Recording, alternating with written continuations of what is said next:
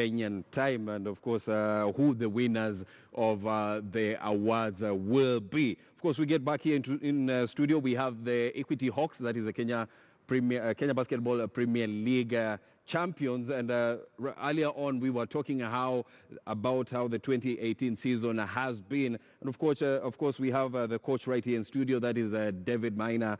We have Denise and Rose, and Coach David.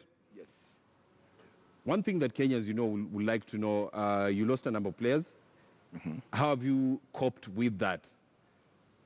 As a coach, anytime you lose a player, it doesn't mean that the team is not going to be the same. Mm-hmm. You just need to identify some new talents. Mm-hmm. And what I did, I was able to identify Mm-hmm. one or two, and especially one of them Uh-huh. had an immediate impact in the team. Uh-huh. And she has been a starter of most of the games. Mm-hmm. So for me, there's no gap that was left. Uh-huh. Yes. But of course, you take a look at the loss of Wanyama. Yes. And Kenyans know that she was a star for Equity. The other time when you defeated KPA in the final, that was in 2016. Yes. In the final, she was the most valuable player. I mean, the gap that she left, how easy was it, or how difficult was it to fill it? As a coach, you have to be ready Uh-huh. to replace when a player decides to leave the team, Mm-hmm. because we cannot hold a player at ransom, Uh-huh. that you must be part of the team. Uh-huh. Once a player decides to move out, it's up to me now as the coach to go out and look at a replacement. Mm-hmm. And that's exactly what I did. As I have just said, my replacement was an immediate replacement who made an impact in the team. Uh-huh. And I have no regrets about the new replacement I have, Uh-huh. because she's very young. She's still in college at Kenyatta University, and I know she has a very bright future. Mm-hmm. Yes. Rose, the coach has said that, the replacements, some of those that have come in are very young. How easy or difficult has it been for them to gel with the team, the young players that you have? The advantage we have with the young, the younger you are, the easier is it for you to adjust. Uh-huh. Then we have the older players in the team, they are mentoring them. So the transition has not been so bad, as the coach said. The effect was felt for a while, but once the new players came in, it was seamless. It's like we'd had them for the whole season. Uh-huh. Yeah. Denise, Kenyans normally feel like basketball does not pay. If you're a youngster, when you are young, you want to play basketball, then your parents will ask you, what are you doing that for? Does basketball in Kenya pay? I would say yes and no. Uh-huh. Yes, because there are people who get scholarships on basketball, and you get a job on basketball. Our team, I know, employs half the team, if not more than half the team is employed through basketball. So in that sense, yes, it pays. On the other hand, no, because you cannot have a career on basketball only. Like, you can't say, all I do is play basketball and I have enough to sustain myself. So in that aspect, no, it doesn't pay. It doesn't pay on that aspect. Yeah. Rose, let's talk about now 2019. It's coming up, a new year for you, the defending champions. Everybody will be seeking to beat Equity. I mean, it's the ultimate goal of, a number of teams in the league. As, Equity Hawks, what should we expect from you in 2019? We can only get better from where we are right now. We've learned from our mistakes the hard way, so we have a coach who will not let us forget that, where we've come from and where we are heading to. We know we can't get too comfortable, because a team can lose easily to another team, but when they know they are coming to play Equity, you'll even be surprised. This is the team that played the other team. They put their best game forward with us. So us, even though the weakest team come, we always have to be prepared, because they know they'll also bring their best when they're meeting up with us. Do you feel like you guys get enough competition in the league? In Kenya, other than KPA and Storms this year, it hasn't been that competitive. That's why we struggled a bit when you go outside Kenya, because not those other, like Uganda has a very competitive league. Yeah. So now our best is almost their average there. So we have to really step up when we leave Kenya. The other countries are more competitive than we are by some sense. Coach David, I mean, your team has performed so well in the league, and when you compare yourselves against other teams, what is not being done right? Rosa said, the competition is not as stiff as it should be. What is not being done right when you talk about women's basketball in Kenya?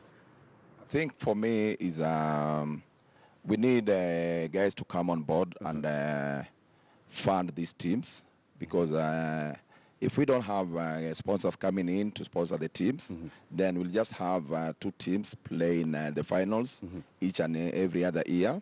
And that is where we need guys to come in and assist with the ladies basketball. Because internationally, the ladies basketball, we are doing very well. But now we lack that boost of support from sponsors. Yes. Denise, what are your thoughts?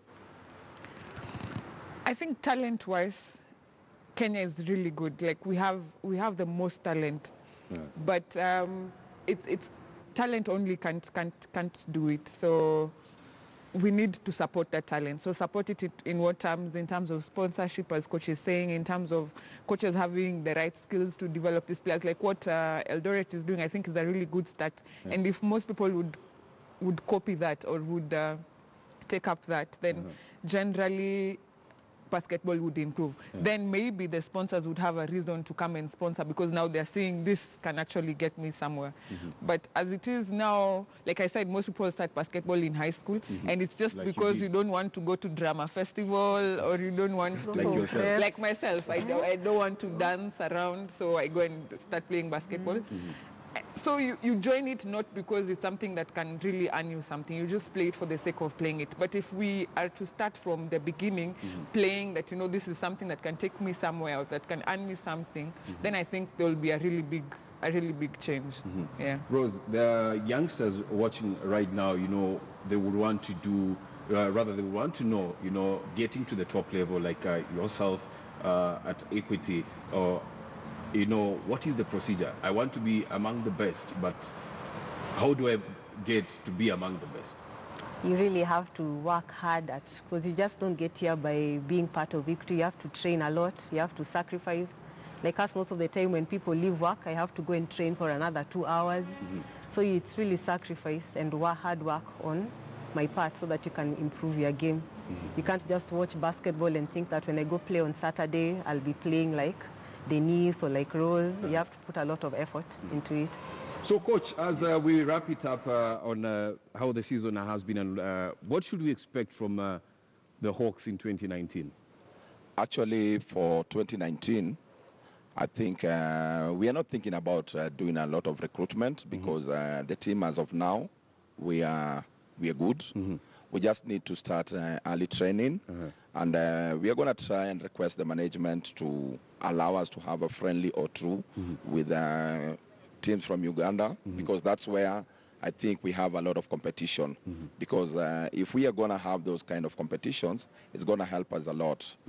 In terms of recruitment, the reason why we cannot recruit, we want a manageable team. Because if you have a big team, then you'll find some will be very comfortable and they'll not be working so hard. So for me, I'd rather have a manageable team of 15.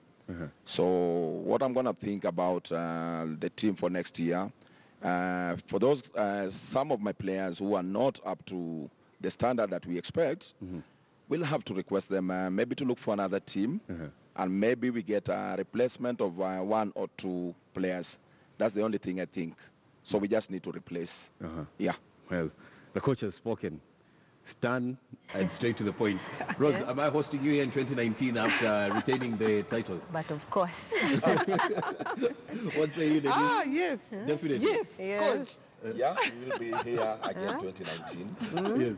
Because one thing I've liked about my team is if you look at my players, they are good listeners, they are coachable, they are disciplined. I think it starts from where they, from home. Then they bring it to the court. And they don't even have issues when it comes to discipline. And when you have a disciplined team, now it puts you as a coach in a situation whereby you have to dig deep so that you get the results. Because I've been given everything, I have no excuse of not retaining the championship. Yes. Before I let you go, Coach, I mean, winning the title for the second time in 3 years, and the steady rise of Equity Hawks. Yes. In the, you know, from when you were playing in the NBA to the Kenya Premier League, you know, how was it? Maybe for those who don't know, Equity has been there for the last 5 years. We are going to the 6th year. And so far we have won 2 Premium League titles. We have won the NBA League Championship, unbeaten. And now we have the Zone 5 Championship in our cabinet. And we are looking forward to have many titles. So you see, within a short span of time, we have been able to do a lot. And that is because of we are all dedicated as players, the coach, the management, and yeah. Rose, of course, we are talking about the Magharibi Awards that will be taking place this evening. And 2 of Equity players have been nominated in the basketball ladies category. That is Hilda Indasi and Selina Okumu. You know, how do you feel when you have your teammates nominated for such awards? We feel so proud because that means that even back from the grassroots where they came from, they are still being recognized that we are from here and we are making it big. So we are proud as a team that we also have some of our members representing us back at the awards, and we wish them all the best. If it was possible, I hope both 2 of them would get the best ladies. Yeah. And one of them was the MVP for the finals. Yeah, Selina. She's our MVP for 2018 season. Yeah. And finally for Denise, I mean, do you feel like there's enough recognition for basketball players in the country? No. Who even knows basketball players in Kenya? Who does? I think the recognition could be better. Is it our federation that should make it better? I don't know. Is it the teams themselves that should make it better? I don't know. But what I know is something needs to be done. There should be a combined effort of many people to at least have basketball more recognized. Basketball is actually a really big sport. Look at NBA. How many fans does NBA have? And there are fans in Kenya. So why can't they then support the local league? Something needs to be done. Something needs to be done. Of course, the questions that Denise is asking, your guess is as well as mine as to what the answer is. Equity Hawks, the 2018 champions in the KBF women's division. Thank you for coming in and of course talking to us about how the season has been. That is the coach David Maina, Rose and Denise, who found time to come and talk to us about the season, how the season has been and what to expect in 2019 from them. So let's shift gears from basketball. Let's get into some football. And Football Kenya Federation held coaching clinics for women, rather for women coaches in the country, and they are hoping that the structures that will be put in place will help improve women's football in the country. To increase the numbers of women playing football in Kenya. Right now, the only numbers that we have of women playing football are the ones that we get from our leagues. Yet we know that there are more playing football at different levels outside the structures of the federation, so we want to bring those ones into the federation, know how many numbers those are, and from there start growing them. Secondly is to increase the number of women coaches. The numbers are not very good. We did a test about a month ago, and if you look at the Kenya Premier League, we have about 40 referees who are going to be shared.